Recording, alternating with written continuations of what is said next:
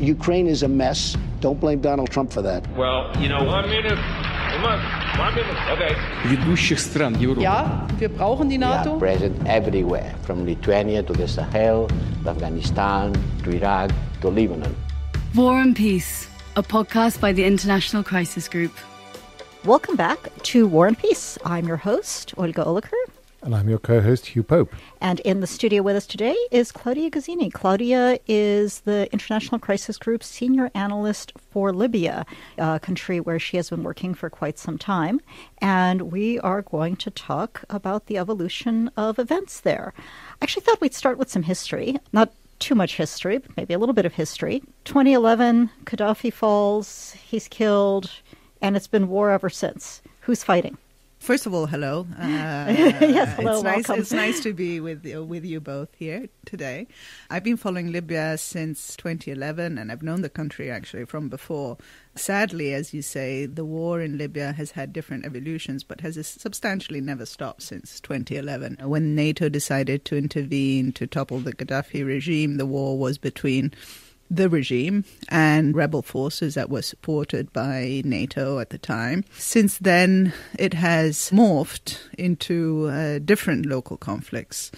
It became gradually, by 2014, a war between pro-Islamists and anti-Islamists. And perhaps this is a binary characterization that sort of oversimplifies the reality, but essentially it became a war between those who believe that the transformation of Libya or the political evolution of Libya should happen by politics alone, so through elections and elected officials. That was what the Tripoli-based sort of pro-Islamist coalition believed in. And in the East, where there was another idea that was emerging, which is politics alone will not be enough to stabilize a country, but military needs to stabilize a country. So the project became supporting a strong military as a way to support a stable Libya. And this is what we're seeing today. We're seeing a war essentially between these two lines of thought. Now there's a war in Tripoli, in the outskirts of Tripoli, between the Tripoli-based government, which is a government that has within it the support of some Islamist factions and has the support of local armed groups. And it's under siege by the forces led by Khalifa Haftar, a military commander based in eastern Libya, who has set up, with the help of Emirati and Egyptian and Russian support, a military coalition that is not recognized internationally, but receives support by some states, and essentially is attacking Tripoli because it believes that the Tripoli-based government, despite being the international recognized one, is unable to stabilize the country because it does not have a military structure that can control the country. It doesn't have monopoly of force, and he wants to throw it out and replace it with another government. And NATO, having played such a key role in the overthrow of Gaddafi, NATO members are not all on the same side, much less the same page in this conflict now. No, in 2011, it was easy to all side with what appeared to be the good guys, right? Gaddafi was the bad guy, the rebel forces trying to bring down this dictator were the good guys. But black and white now does not apply so well in Libya. And we have NATO countries that indeed support different sides of the war. Officially, everybody recognizes the Tripoli-based government as legitimate, but some countries are supporting the Haftar-based military, namely France, which has been engaging in counterterrorism operations alongside Haftar forces since 2014. But this counterterrorism support gradually evolved into sort of more broader military support and political support. I mean, what do we even mean when we say counterterrorism in this context? Well, remember that in 2014, eastern Libya, you might remember that U.S. ambassador to Libya, it was attacked in Benghazi. The consulate there was attacked. It was a shocking moment. It was September 2012. I remember it very well because I was in Tripoli and my crisis group delegation arrived the day of the killing of the U.S. ambassador. So it was very impactful even on us as an organization. But remember this killing of this U.S. ambassador in Benghazi. At the time, we didn't really know well what happened, but eventually it sort of emerged that, yes, he was killed by an attack led by some Islamist factions on the ground in Benghazi. So that epitomized the moment in which Benghazi became increasingly a site where Islamist groups, various groups, we had Takfiris, we had Al-Qaeda-aligned groups, budding, Islamic State groups, gradually started to control the city. So we had in 1 year, in 2013, 2014, up to 500 assassinations of military officials.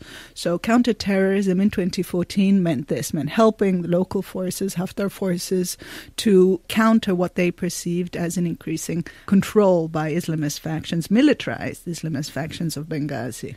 Claudia, you're one of the very few people who regularly goes to the eastern Benghazi, and you've described quite a frightening scenario there 5 years ago. What's it like now? The reality has changed drastically since then, and I've been going regularly, as you say, since 2012, a few times a year. I remember in 2012, we had a market, open-air market, where guns were being sold in Kish Square. Did you buy one? No, but I was offered one. Was it a good price? Not a good price? Yeah, it was cheap. It was like $500. And then, 2014, 2015, we had an actual war in the streets of Benghazi. Most of the city was off limits because you had militants from a group called Ansar Sharia, which is Al-Qaeda sort of linked group. We started to see the formation of Islamic States forces that allied with Ansar Sharia. So Benghazi, 2015, until late 2015, 2016, was off limits for most of its residents. Fast forward to today, and the reality is very different. It's a city that now has been cleansed of Islamist groups and forces. Life is back to normal, and it's actually booming economically because residents and local institutions have managed to tap into various funds to improve the economic outlook of the area. The city is very much destroyed. This 3-year war has destroyed buildings, universities, roads, sewage. The sewage system is destroyed. But slowly you're starting to see change. Roads are being repaired. Electricity is coming up. And who is paying for that? It's a complicated issue in the sense that Eastern Libya depends financially in terms of public sector employees and so salaries on Tripoli. So here we are in a country where two sides are at war with one another, but one side is still paying salaries to the other, and it is rather absurd. But this system has been in place forever because Libya depends on oil revenues, and oil revenues accrue to the Tripoli-based government. But most of these infrastructural projects are funded by the parallel government in the east. That is a non-recognized government that does not have access to oil resources. And the way the parallel government funds itself is through treasury bills, if you want, which the eastern-based government considers legitimate, but the international community and the Tripoli-based authorities considered practically a financial scam because they don't consider these bonds to be legitimate.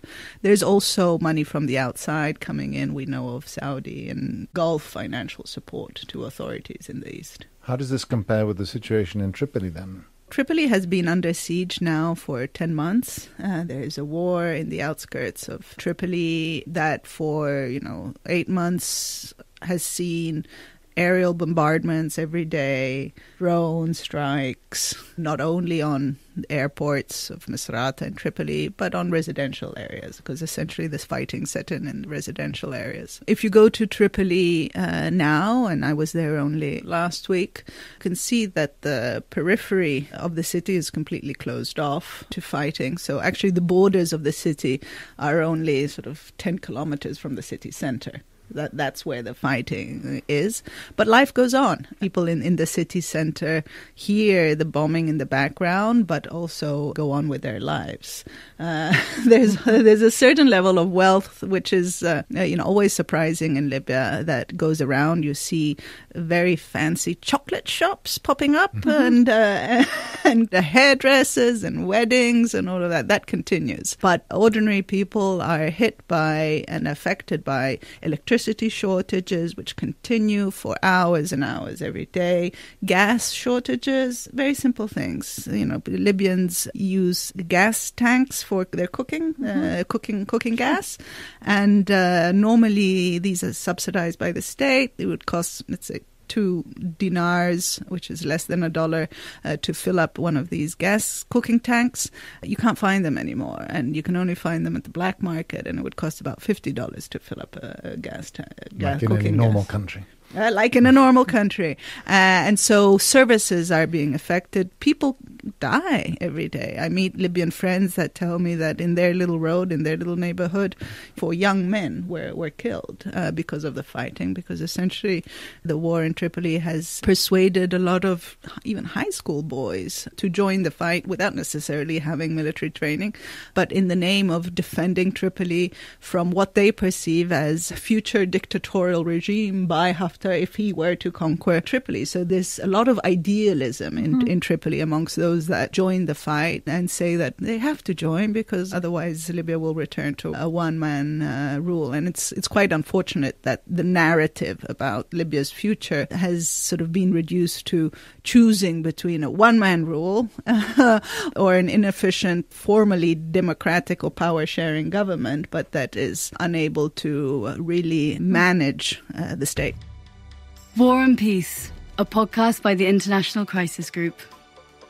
You're listening to War and Peace, and we are talking to Claudia Gazzini about Libya. Speaking of inefficient democracies, what's the EU role in all of this? It seems to be helping and hindering at the same time, doesn't it? Yes. I mean, the EU's obsession with Libya, of course, over the past years has been primarily about keeping migrants at bay in Libya.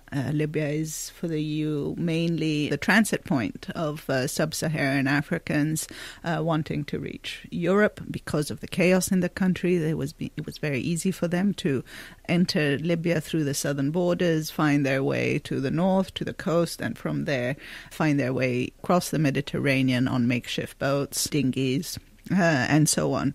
In 1 year, in 2015, we had over 100,000 migrants reaching Europe. So for Europe, Libya became an issue of domestic politics, how to stop migrants, in Italy especially. It has therefore sought to reach agreements with the Tripoli-based authorities in order to ensure that migrants saved at sea be returned to Libya.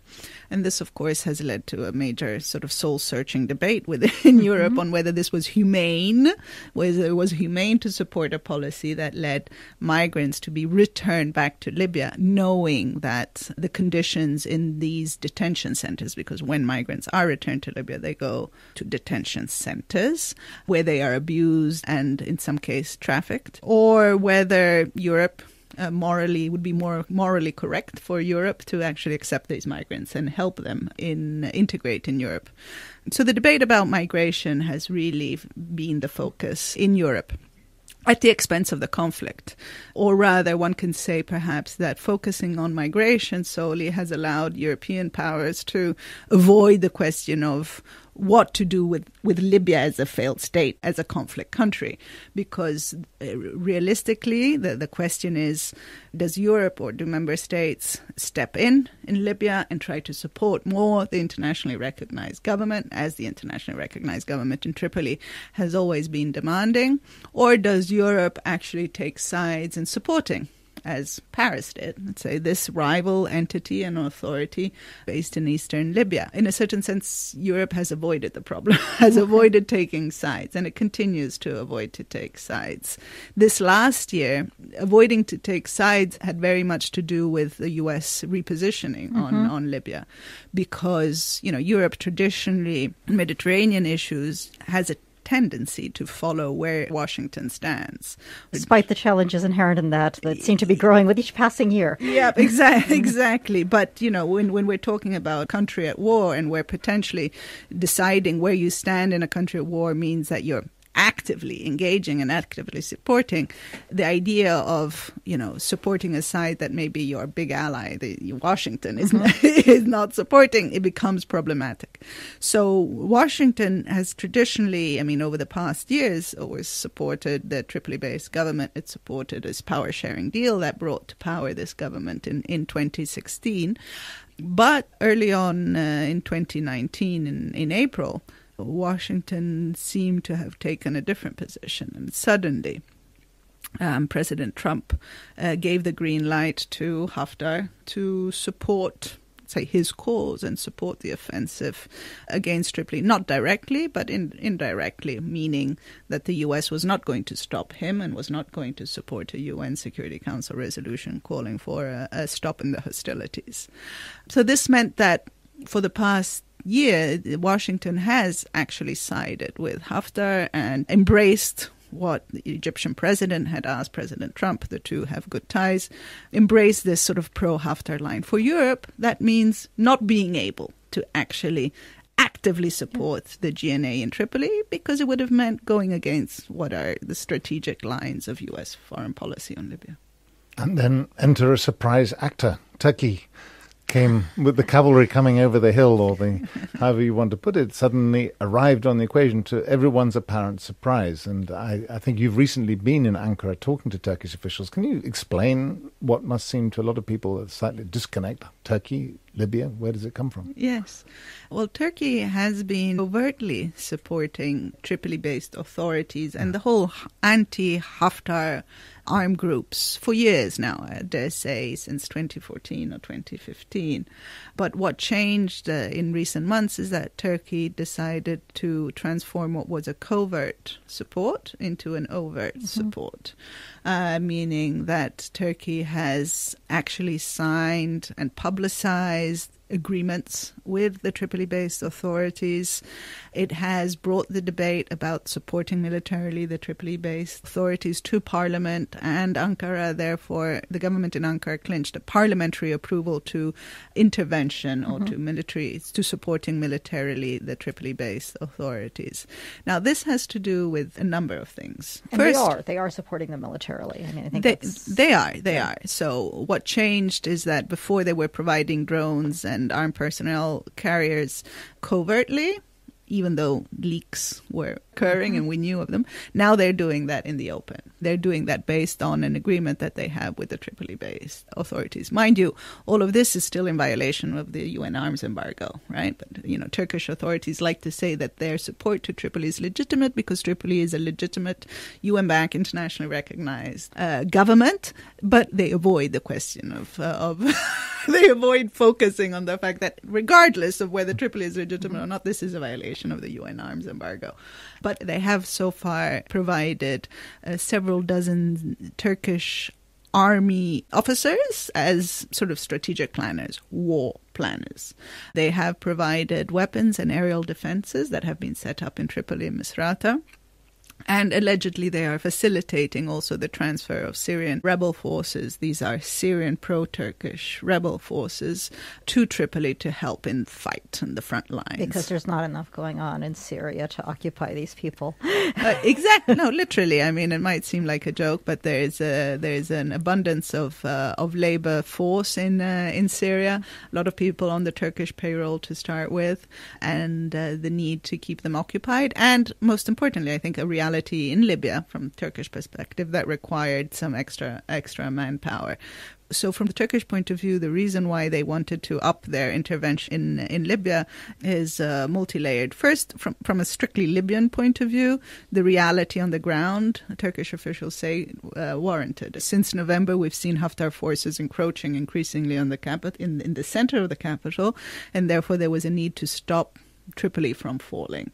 This would have been a nightmare scenario for Turkey, seeing a pro-Haftar, which means pro-Egypt, pro-Emirati government coming to power in Tripoli. It would have meant that from Turkish perspective that this Egyptian-Emirati axis would have started to expand across North Africa, and that's something they wanted to avoid. But also from a Turkish point of view, there are other reasons for wanting to keep this Tripoli-based government in power. One is defending a recently signed memorandum of understanding that draws new boundaries in the Mediterranean waters between Turkey and Libya. This is something that is part of the Turkish sort of strategic priorities, the idea that the map of the Mediterranean needs to be redrawn in order to defend and Turkey's what they call the blue nation, the seas, the seas, where nationalism is not only about territory but also control over the seas. So Turkey sees itself as increasingly imprisoned by an axis of countries that goes through Greece, Egypt, Cyprus, and Israel that claim too much of the Mediterranean, according to Turkish officials. So this is also a very important factor. And more broadly, it's this geopolitical competition that is occurring around the Mediterranean that Turkey wants to insert itself into, since the failure of the Arab Spring to bring about pro-Turkish countries, and increasingly the rise of countries that are actually hostile to Ankara. I think there's a new trajectory in Turkish foreign policy whereby Turkey needs to go out of its sphere of comfort in order to take part in that geopolitical competition, in order to avoid that countries such as Egypt and the Emirates encircle it. So another country that often has a narrative of supporting the sovereign legal government, but in this case is arguably not, would be Russia. You know, it gets along with Turkey on so many things, but in almost all the wars, they're on opposite sides, and here as well. Can you talk a little bit about what the Russian role is and what the limits of the Russian role are? Mm-hmm. Russia is one of the countries that is supporting General Haftar practically, first by providing weapons, Russian-produced weapons, to Haftar forces. Russia claims that this is legitimate on the basis of contracts inherited from the Gaddafi era, and so they're just fulfilling these contract requirements, and on the basis of that, they have for years now been providing Russian-made equipment to Haftar, also because in the Gaddafi era, most of the planes were Russian-made. So we're talking about MiGs, and so this is a continuation, let's say, of Russia's weapons delivery from the Gaddafi era. So this is one. The second way Russia is supporting Haftar forces is financially.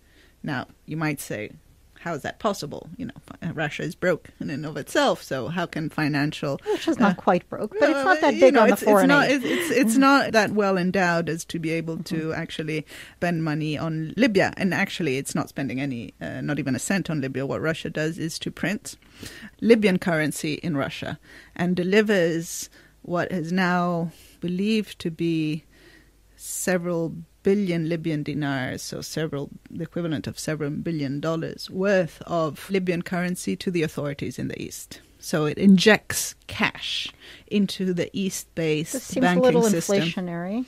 Yes, it is, but it actually hasn't triggered inflation because the East was short in cash, because cash was delivered to Western banks, but not so much to the East. So the East justifies this by saying that they're actually compensating for what they're not receiving from the authorities in Tripoli. But anyway, this cash has allowed the East to bankroll itself and keep it alive, actually. And the third way Russia is supporting Eastern authorities is by putting on the ground Russian fighters. So we believe that these are private military contractors that have the blessing of the Kremlin to operate in Libya, but they have been boots on the ground, let's say, fighting alongside Haftar over the past few months, surely between September and November 2019. I think there are different motives for why Russia does this, and it's not so clear-cut. It's not just about supporting Haftar. It's sort of supporting the idea of a return of the old regime and getting back to the Americans for what they still perceive as this 2011 push for a regime change that Russians have never accepted. And from a Russian perspective, created all this chaos, right? Yes. I'm afraid we're out of time, but I think this has been a really fascinating conversation. I learned a lot. Thank you so much, Claudia, for joining us. Thank you. It's always a pleasure. Thank you, Claudia. And if anyone wants to follow more of Claudia's work, you just go to our website and click on Libya, and you'll see it all there, crisisgroup.org. War and Peace is a podcast of the Europod podcast network.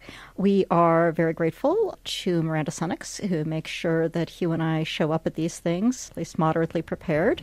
We are always grateful to you, our listeners, for tuning in. Thank you, and see you in 2 weeks.